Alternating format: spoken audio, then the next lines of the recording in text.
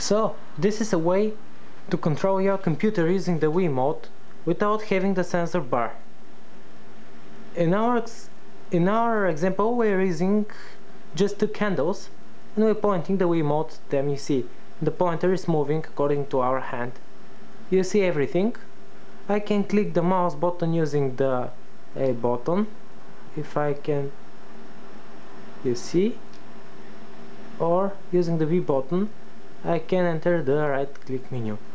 You ask me what will happen if I actually turn off the candles. Look,